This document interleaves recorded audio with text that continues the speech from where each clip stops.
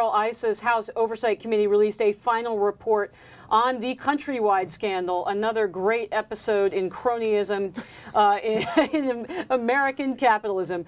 So, James, this report today, if I'm getting this right, detailed Countrywide's kickbacks to Capitol Hill VIPs.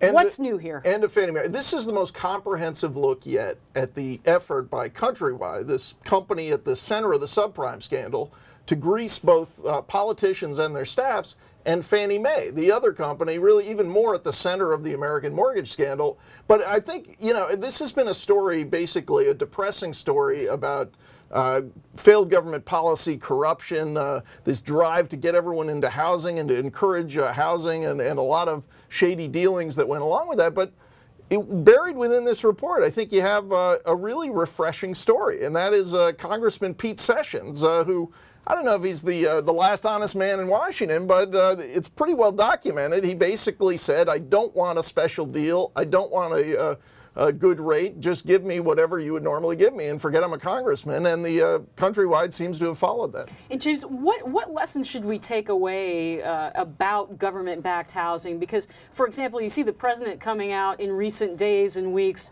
again pushing for more government-backed refinancing, more government help to help the housing market. What lessons does this report hold for that sort of policy message? I think you would hope that people would remember it wasn't that long ago where this financial crisis started, and it really was with this huge national bet on housing, a lot of government policy forcing people in that direction. And I think it's like all of these markets where the government tries to make things affordable, and we see it in student loans, we see it in healthcare, is huge subsidies for buyers of homes drive up the prices. And one thing they do is they make it more expensive for people who are renting to afford to buy. James, I want to be fair and balanced here. I got to add, we've just talked about the president and his policies. I want to ask about House Republicans.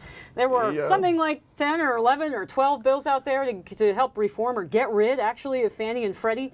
Is that going anywhere? Yeah, no, the Democrats have worked hard to earn their reputation as sort of the party of subsidies and big spending, but the Republicans are very guilty, and it's depressing if you're a taxpayer and you think about the 2010 election as bringing all these Tea Party Republicans into the House. Not enough of them. You still see the John Campbells and other Republicans who have been basically trying to keep the status quo and keep these subsidies to housing going. So and they're not getting rid of Fannie and Freddie. So we finally had the offer from the Democrats to get rid of Fannie and Freddie, and even this House couldn't get those bills pass to move. That's so right. James Freeman, Assistant Editorial Page Editor, thanks so much for being with us.